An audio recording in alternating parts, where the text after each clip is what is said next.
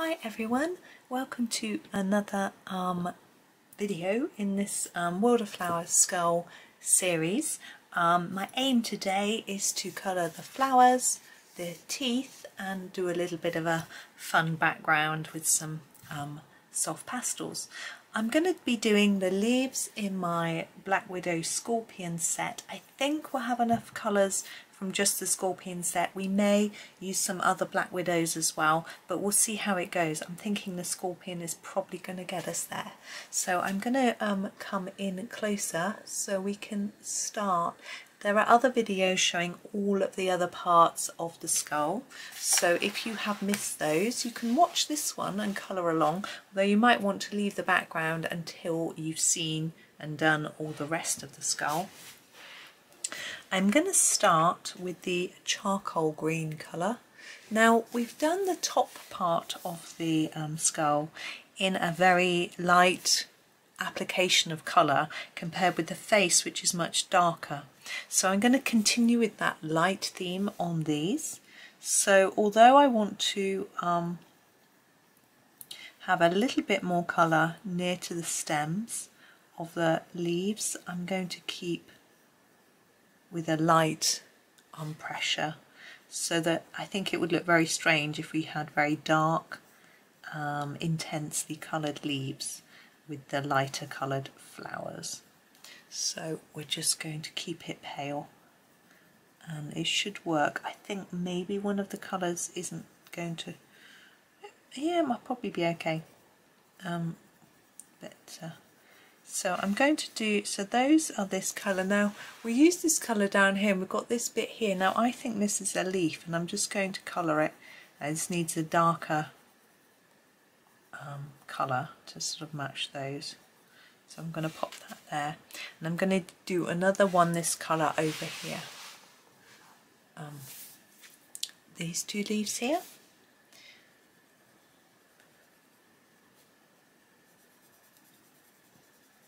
Because although we've got a lot of greens, there's a lot of leaves, so I'm just sort of using the colours on more than one leaf.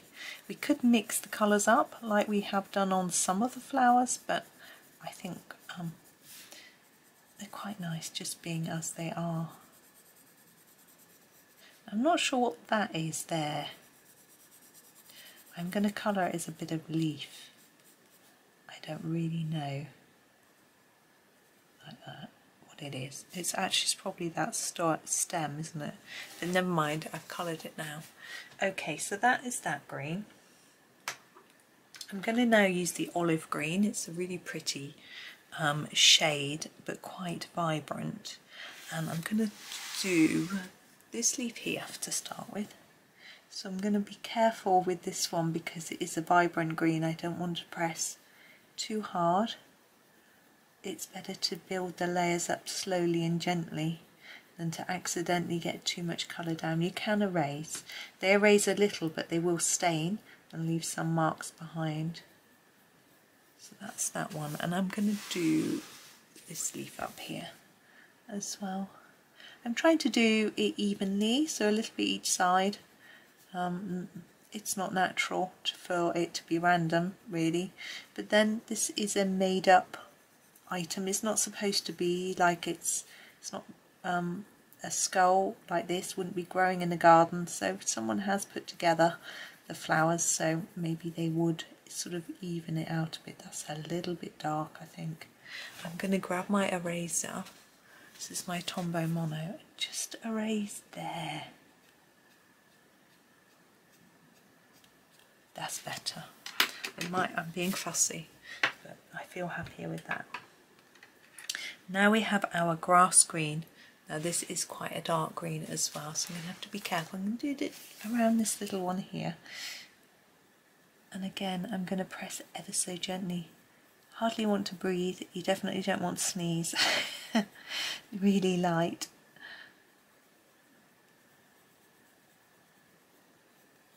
I'm just trying to do a little more near the flower, but I don't want to press too hard.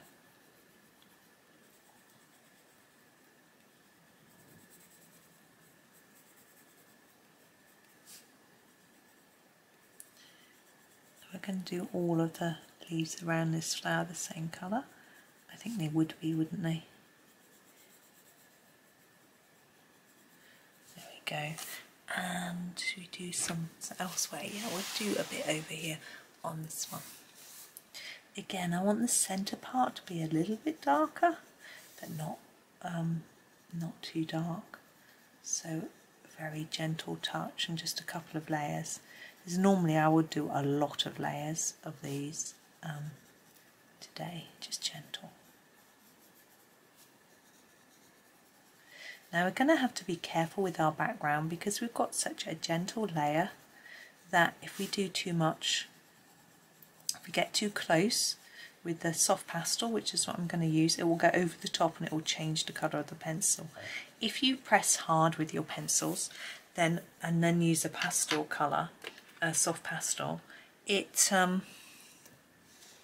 Irish green, it would almost be so burnished that the pastel will sort of be, I can't think of the word, it won't stick, you know, it will be rejected, that's not the right word, I can't think of the word, by the pencil. But here we haven't got that, as we've used very light layers to be very careful about the pastel. But if you go slowly, you should be able to do okay. You may decide you don't want a background anyway. You don't have to put them in. Some pictures look better without, to be honest. So it just depends. I feel like I want to do one. So I am going to, but you know, you might like it as is. I still haven't decided what I'm doing for the teeth, by the way. So that's going to be a surprise to me as well as you. I have done them gold in previous times I've done this page, but I'm not sure. We have the grub green. I just love that name. I'm going to do all of those in this one. I've been very impressed with this set of pencils. When I received my Cobra set, I had one that was slightly broken, and they had been sent to me from America though. This set I think came from the UK, and we've had no breakages. This one's got a big chip in the lead, but it hasn't, I can still colour with it, and it's fine. So I think I've never received a set of pencils where everyone has been absolutely completely perfect. I remember when I got my full set of 120 polychromos, one of them had broken wood. I bought them off Amazon. Just sorry, I've got to wipe my nose. And I wrote to them and said, this one's got a split in the wood very near the bottom of the pencil.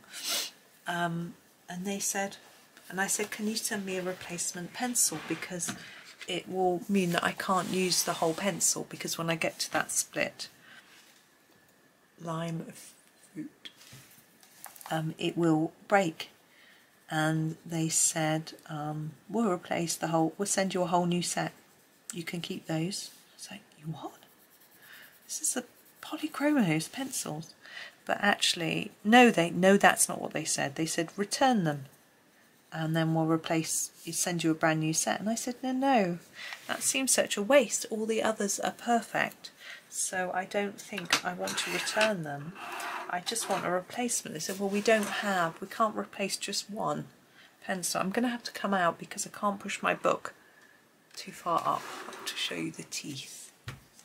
So in the end, they sent me a small refund which covered the cost of replacing that one pencil, which was brilliant. Teeth, teeth, teeth. What should we do? Now, teeth are normally white, but our skull's going to be white. I could colour the skull grey and leave the teeth white, but I don't think I want to do that. I'm wondering, I quite fancy the idea of doing them pink, and I'm just going to try it. Watch, decide whether it's for you. So this is the pig's ear colour, and I'm going to colour the whole tooth in a hard layer of pink. I think I want him to look more friendly, and I'm hoping that using a nice pinky colour will make our skull look more friendly.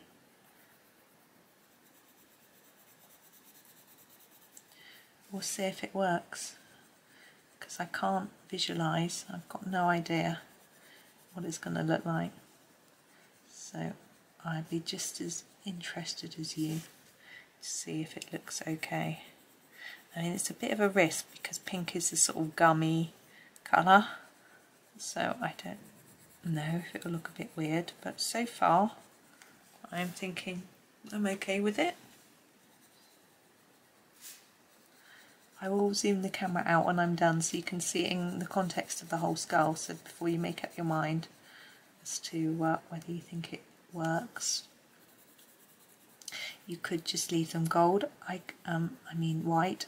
I like them gold with a gold pen, it's always quite fun, but they then end, I don't think it would match this colour palette at all, so I wouldn't do it this time.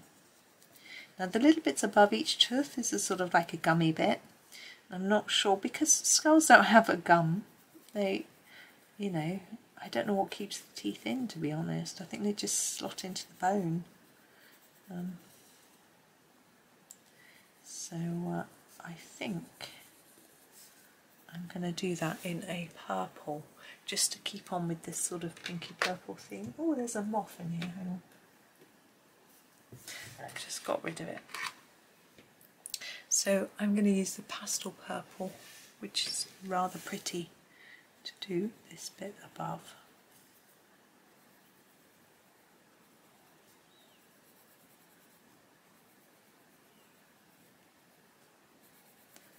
It's a nice colour, isn't it? Now I had thought for my background I was going to do a sort of black or grey pastel to for the sort of like a sort of atmospheric background, but I've decided that I want to keep it pretty and light, so I'm not. I'm going to do a different colour pastel background, but I need to be careful not to get any on the main skull. I want that to look white. So there we go, there's the teeth, and as I promised I will zoom out for you. I need to zoom out to do the background anyway, and you can see those look extra pale because of my lamp. If I turn my lamp off for a minute, you can see that they are pale but not completely. I'm going to put the lamp back on just in case we need it, because the sun's going in and out. So these are my soft pastels. You can use any brand. I'm just going to move my pencils out of the way. That's the wrong box. There we go. So let's open up and choose a colour or two. Let's take off the lid and the protective bits and pieces.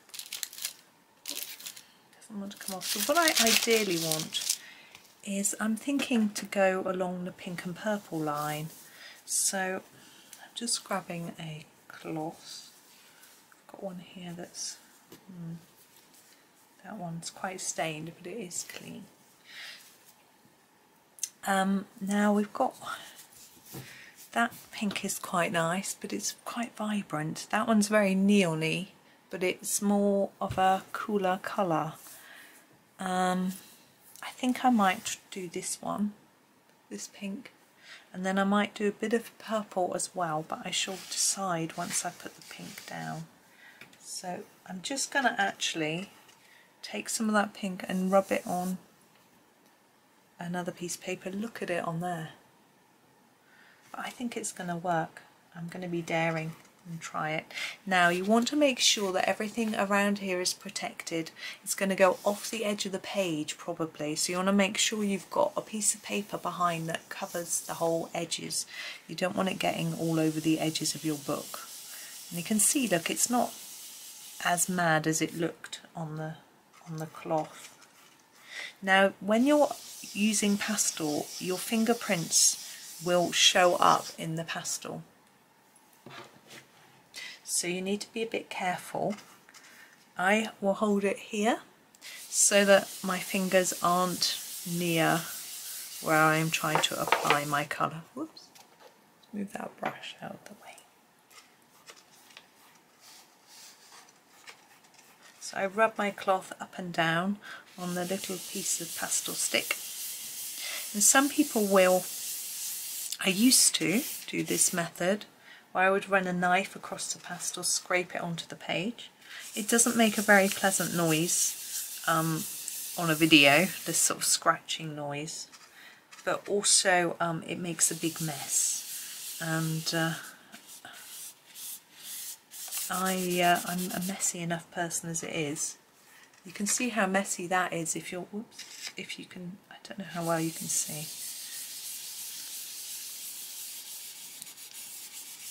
I'm leaving a bit of an edge around a lot of this so that we don't get any pink on the white skull. I'm going in a bit, but I'm going to, my plan is that I'm going to make this edge bit a lot darker anyway, so I'm going to do some darker colours in a bit. So I'm really just getting a base down. I don't want to go on to the next page. You could cover that with paper as well. I haven't done that, so I'm just going to be careful. I'm just going to leave a little white edge along. I don't think it matters. I think this is quite a pretty pink. I don't know how well you can see it. I'm sure you can see that there is a pink colour. It's quite tricky in this light. Half sunlight, half lamp going on, sorry.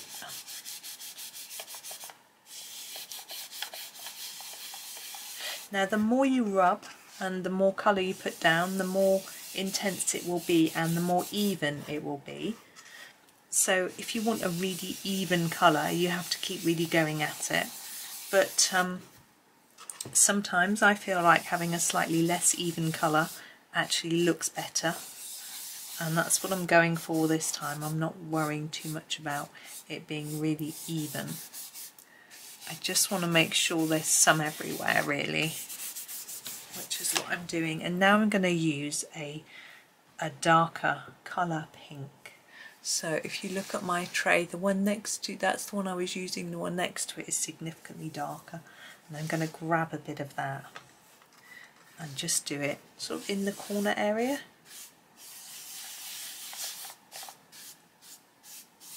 Like this, it's a bit darker.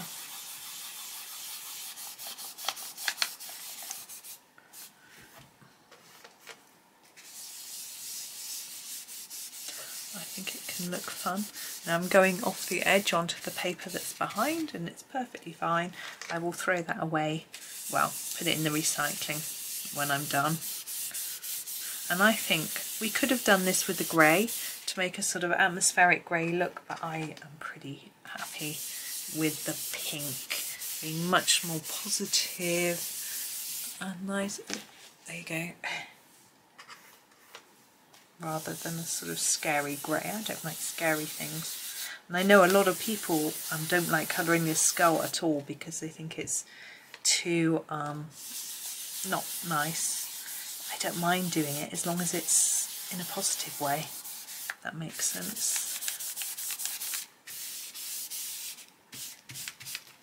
Now there we've got a really dark patch which I really dislike. Tombow Mono Eraser. Rub, rub, rub. Rub it back.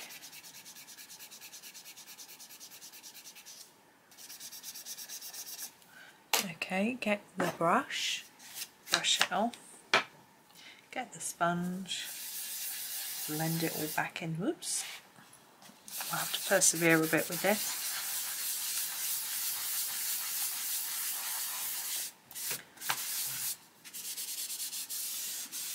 Now I'm going to try, there we go, I'm going to leave that pretty, I think that corner needs to be a little bit darker, but then I'm just going to do one final touch in a minute. Right, once I finish fiddling, I'm just going to find a piece of paper to lean on. I happen to have a piece here. This set of pens, which I showed you earlier, in an earlier video it might have been, I'm going to take this one.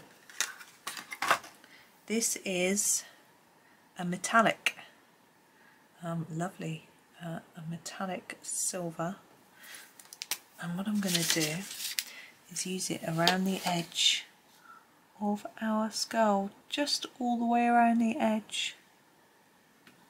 You don't have to do this final step. I just think it's quite fun. Gorgeous pens. I've actually got no silver pens at all at the minute. Don't think. Oh, I might have a castle, but I was doing some. I wanted one the other day and I didn't have one, so this will be very welcome. Particularly, now I've got to do that side, and that's a bit awkward. I don't put the piece of paper on the top of the bit I did already. I know. You make the piece of paper thinner, like that, and it can avoid being on there. That's it, and we'll lean there. Very awkward. I should have done this side first. You could do this with the glitter as well if you wanted. In fact, you could do the whole of the white skull with a see-through glitter pen. I'm tempted, but because I'm putting this on now and it's going to be wet, I won't. I'm struggling to get it straight.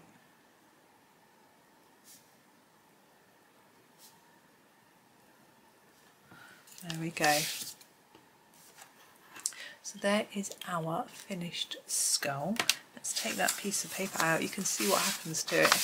That will be, as I say, that will be recycled. But there is the skull. So it's up to you. Sorry, rustling. It's up to you, as I said, if you do the background or not. You might decide just to leave it white, as well as the silver line. You probably can't really see it. You might be able to see it if I do that. I don't know. But I'm rather pleased with how friendly she looks. I think that's nice, and yes, you could do black behind the eyes and in the nose, but I want to leave it looking really positive, friendly and pretty. So that's me. So thank you for watching through the series. I've had lovely fun playing with my new pencils, so thank you so much for the lovely person who sent me those. That's really, really kind. And also for these, which are gorgeous, gorgeous. So that's going to be great fun. I'm going to use these a lot, I know. These are going to be, I know I've got some other metallic jelly rolls, but these are going to be the colours I use most, so that's brilliant. And so there we go. So thank you for watching, as I said. I hope you enjoy the rest of your day and come back tomorrow for something completely different. Happy colouring!